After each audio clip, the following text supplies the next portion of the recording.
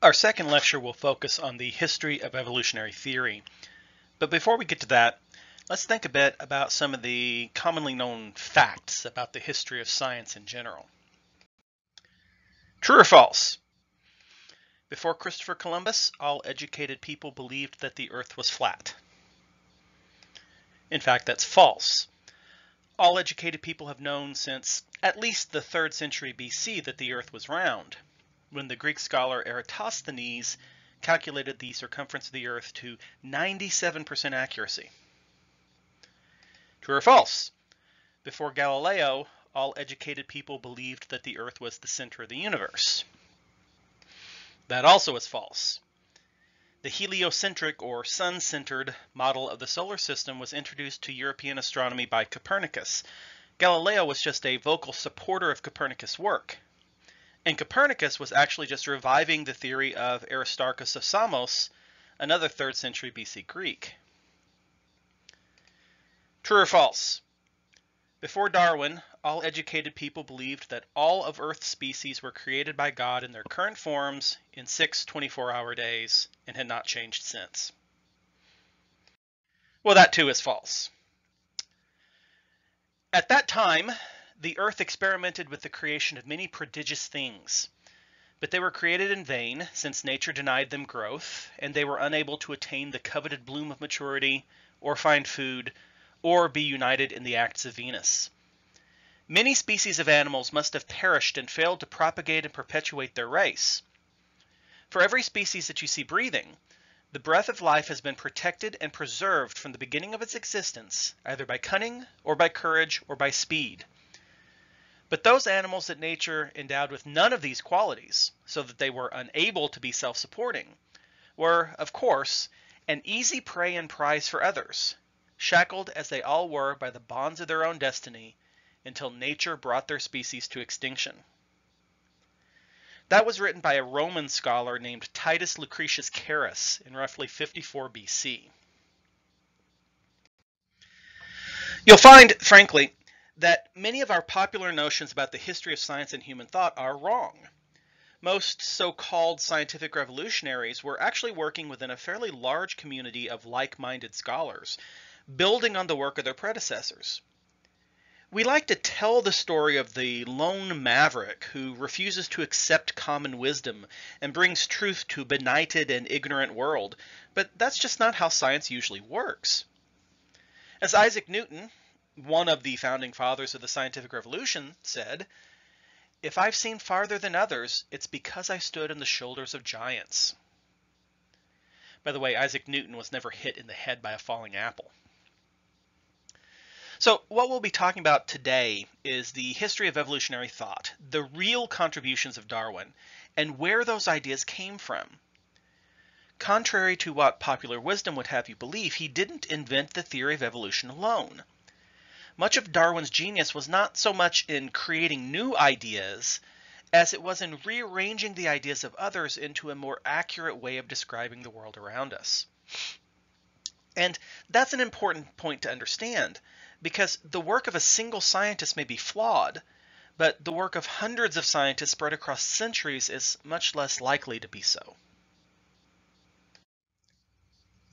To begin, we need to go back to the 17th century, when scholars were often still clerics, and science, as we would recognize it, was only just beginning to separate itself from theology. Most so-called scientists still considered their job to be to demonstrate how God had structured his creation. At this time, most learned people still did believe in the fixity of species, the idea that species were created by God in the 6 days of creation, and that they had not changed since. One reason they believed this was that it was church dogma. Not believing in it could get you into real trouble, but also because of the patent evidence of their own senses. That, by the way, was the real contribution of Galileo to science, the idea that your own senses could be trusted as evidence of how the world works. So when you see a horse today, and you look at a horse from the last generation, they look the same.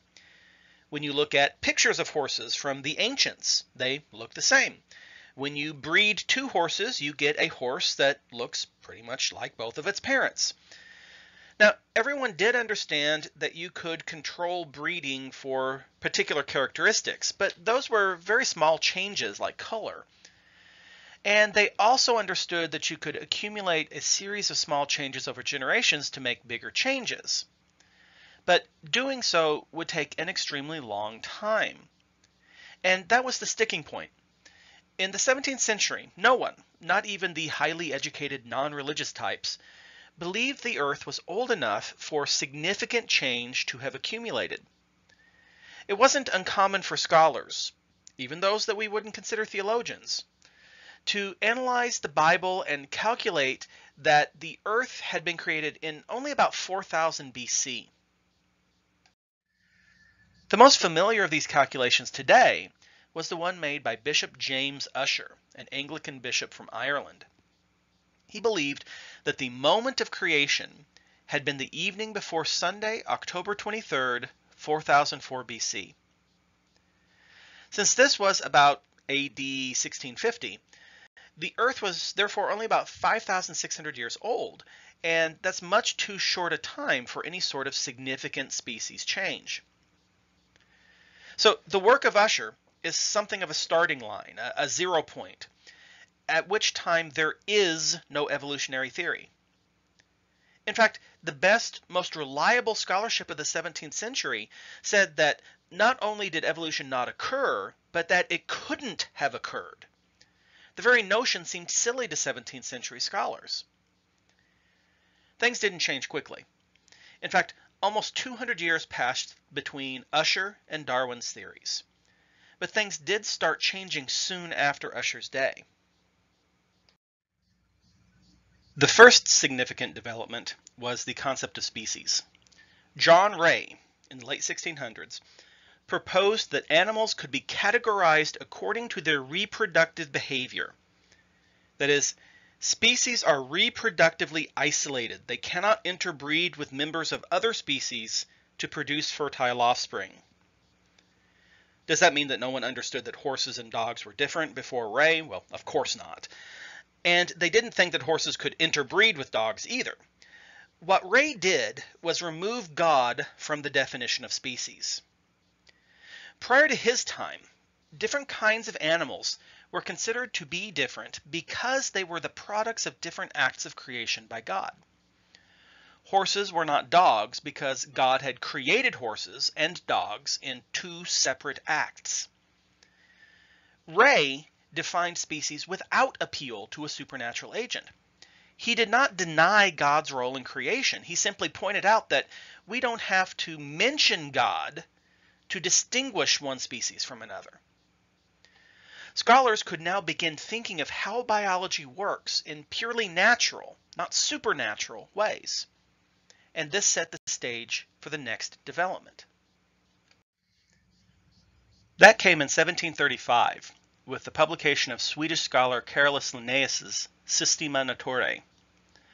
Linnaeus's insight was equally unspectacular, that some animal species were similar to one another and others were more different. He proposed that species could be categorized into larger and larger categories based on how similar they were. He created the ancestor of the hierarchical system that we still use today to classify living things: kingdom, phylum, class, order, family, genus, and species. Linnaeus' system was purely descriptive, however. It didn't try to explain why species had the relationships they did. In fact, Linnaeus was committed to the fixity of species. He still explained those differences and similarities by simply saying God did it that way. But what Linnaeus did was provide a hierarchical system that suggested that even if species were reproductively isolated, they still had some sort of relationships with one another. One other major addition Linnaeus made was to include human beings in his system as Homo sapiens. This was rather radical at the time. It suggested that humans could be and should be studied as just another member of the animal kingdom. Many would have considered it heretical. Linnaeus's work set the stage for people to try to explain those relationships scientifically, and not everyone was committed to the idea of fixity of species. The next player is Georges-Louis Leclerc, Comte de Buffon, who's obviously French. Buffon was not committed to fixity of species. In fact, he believed that species changed over time. He recognized that the environment had something to do with species traits. Closely related species often lived in very similar environments, and many animals in the same environment had similar features. But he stopped there. Linnaeus raised the question, why are species similar to one another? And Buffon answered, it has something to do with the environment, but he left it at that. Now we're in the late 18th and early 19th centuries, and another Frenchman, Jean-Baptiste Lamarck, answers the question that Buffon didn't. Lamarck suggested that species changed as the result of how they interact with the environment. Those parts of the body that are used will strengthen and develop, while those parts of the bodies that are not used would wither and vanish. Thus, Lamarck's theory is often called the use-disuse theory of evolution. The classic example of Lamarck's theory is the giraffe. He said giraffes had started with short necks, as most of the otherwise similar species have. They ate low leaves off of trees, but then they couldn't reach the higher leaves. So the giraffe stretches his neck to reach the higher leaves, and over the course of many years, this exercise stretches his neck permanently. When that giraffe has offspring, the offspring are born with longer necks. So the basic tenet of Lamarckian theory was the inheritance of acquired characteristics. Traits that a parent acquires in life, he or she passes on to the next generation. There's a big problem with this theory, which is kind of obvious in hindsight. By this theory, Arnold Schwarzenegger's children should be exceptionally strong, and disabled vets should have children with missing limbs. But so long as Lamarck and his contemporaries were only applying the theory to exotic animals from far-off places like Africa or the South Pacific, the inheritance of acquired characteristics made sense to them.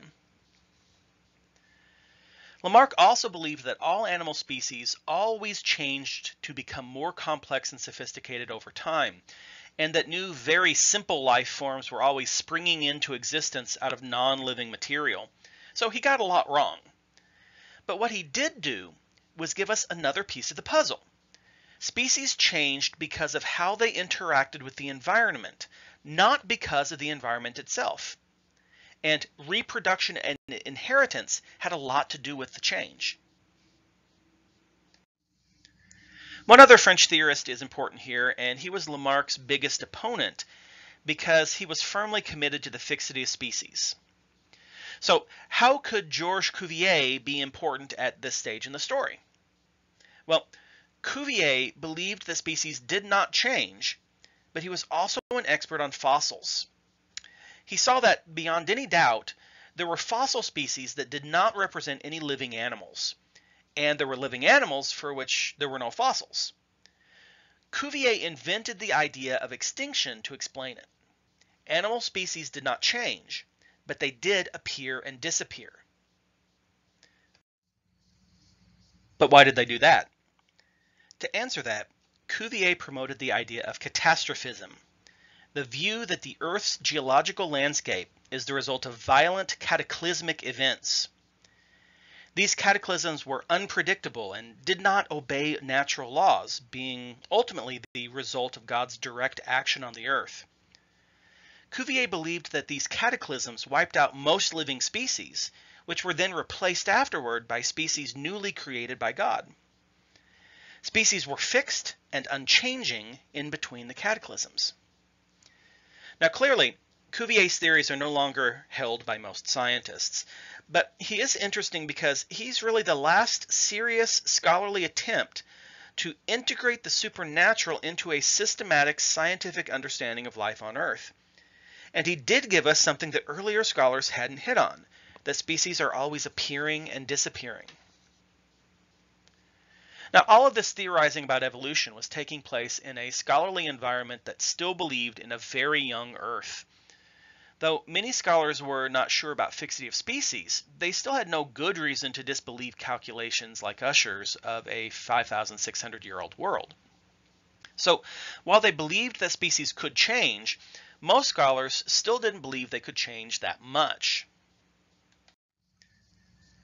The next part of the evolution puzzle comes from an Englishman who wasn't even a biologist. Charles Lyell was a geologist who is often considered the father of modern geology. In the 1830s, he published Principles of Geology and demonstrated that the Earth was at least many millions of years old. He did this by popularizing the concept of uniformitarianism, which is every bit as important an idea to modern science as natural selection is. Uniformitarianism, in Lyell's sense, says that geological processes in action today were also in action in the past, and those processes had the same effects in the past as they do today. All of the Earth's geological features can be explained by the continual functioning of processes like erosion, sedimentation, and so on, just extended over millions of years. More generally, you can say that uniformitarianism says that any modern process could also have happened in the past and would have had the same results. Uniformitarianism thus gives two major points to the development of evolutionary theory. First, that there has been plenty of time for really substantial changes to animal species. And second, we can study what happened in the past by looking at what's going on right now. One last building block before Darwin comes in and ties everything up in a neat little bow. And for this, we need to go a bit backward in time. That's the work of Thomas Malthus in 1798, an essay on the principle of population. Malthus was also not a biologist. He was writing about how and why human populations grow or shrink. He would have been called a social scientist today. But what he recognized is this: when two parents have a family, they usually have more than two children. If every family has more than two children, then the population grows geometrically every generation. That is, if generation 1 has population X, then generation 2 will be X times Y, some factor Y. Generation 3 will have X times Y, and so on. Population thus has the potential to grow very fast. But food supplies don't grow nearly so fast, and especially in the 18th century, the population was already right on the edge of what could be fed. New technologies and trade could increase food supplies, but not nearly fast enough to keep up with the potential population growth. So why hadn't everyone starved to death long ago? Because when more people were born than could be fed, famine would kick in and kill off the excess population. Or an epidemic would break out. Or, and this is the most important one for understanding Darwin, a war would break out, killing off many people. Now, why is any of this important for understanding evolution? Because, as Darwin later recognized, it applies to any species, not just humans. There is always the potential to have more individuals born than can be fed by a given environment. This is called carrying capacity, the population that a given environment can support. Populations tend to hover right on the edge of carrying capacity, and because of the stress of finding enough food, there's always competition over the resources that are available. That competition is called war among humans, but it's just as obvious in the animal world. So, after all this time, we finally come to Charles Darwin, born 1809, died 1882. The outline of Darwin's life is covered fairly well in your textbook, so I'm not going to give you a biography here. Be aware, though, that you'll be responsible for the information in your textbook when the exam comes up. What Darwin actually did was recompile the ideas of these other scholars, combining them in new and innovative ways and making some contributions of his own to explain why species change the way that they do. He called his theory natural selection, which can be defined as a change in the frequencies of certain traits in populations due to differential reproductive success between individuals. That phrase, differential reproductive success, is very important. Since some individuals have more offspring than others, the traits they pass on to the next generation become more common than other traits. Why that happens, and the meat of the theory of natural selection, is due to the interrelationships of ideas established by many of the scholars we've been discussing. Pages 38 and 39 in your textbook explain the theory of natural selection with 8 points. 1. Reproduction outpaces food supply, which is an idea drawn from Malthus. 2. There is variation in all species. This is one of Darwin's own contributions, really. Point 3. There is always competition for scarce resources. That's Malthus again. 4. Better adapted individuals have an advantage, and this comes from the work of Lamarck. 5. Environment determines who is better adapted. That's one of Buffon's ideas. 6. Traits are inherited, Lamarck again, with differential reproductive success. That's another Darwin innovation. Those who do not reproduce die out, and that comes from the work of Cuvier. 7. Differences accumulate over long periods of time. That's Lyell's contribution. And they accumulate to create entirely new species. Cuvier again. Finally, point 8, geographical isolation also plays a role, and that's something that Buffon talked about. So, of those 8 major principles defining natural selection, Darwin himself only originated a couple points. The rest were ideas he drew from the large community of evolutionists who came before him. Darwin's Origin of Species was published in 1859, mostly because of the work of Alfred Russel Wallace.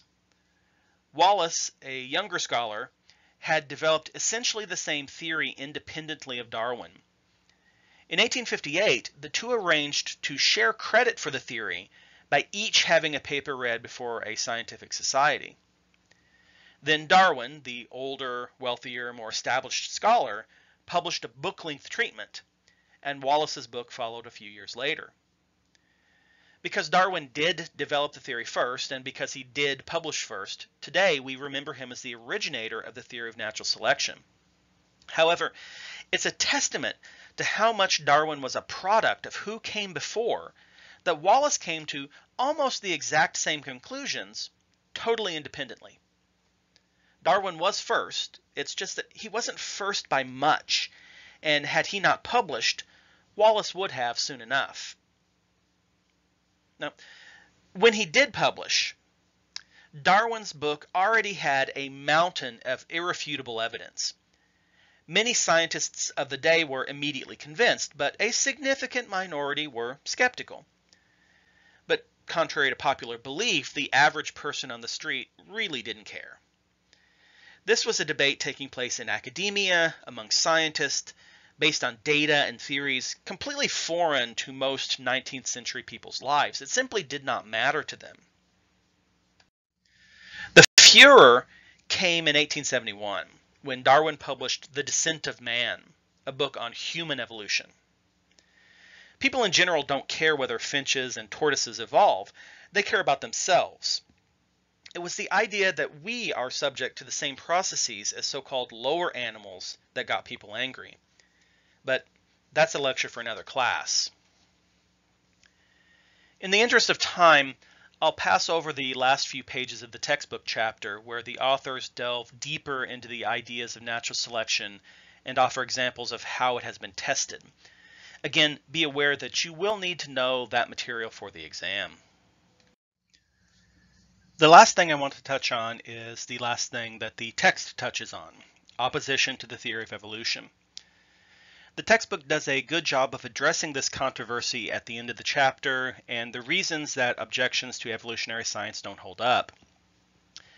In this class, you will be required as part of the class curriculum to understand and apply natural selection principles without appealing to supernatural agencies.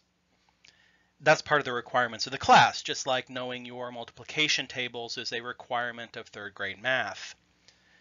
To pass this class, you have to understand evolutionary science, but I can't require you to believe it. It's not my place to force you to espouse or even believe anything outside this course, and you're well within your rights to reject evolutionary science if you so choose. But if you do so on assignments in this class, you will be marked down for it because this is a science class and those objections are fundamentally not scientific. It's important to understand, though, that just because an idea is not scientific, that does not mean it is false. Many, I'd guess most, evolutionary scientists have faith in a creator who created the universe and set in motion its natural processes. This is a philosophical position called theistic evolution. It's just that we don't try to understand that creator with science, because science only deals with falsifiable statements, and one cannot falsify God. The method of science doesn't match the goal of learning about God. You don't use a screwdriver to drive nails, and you don't use science to learn about God. Let's stop here for this lecture. In the next lecture, we'll step forward to the present day to examine the biological processes that make evolution possible.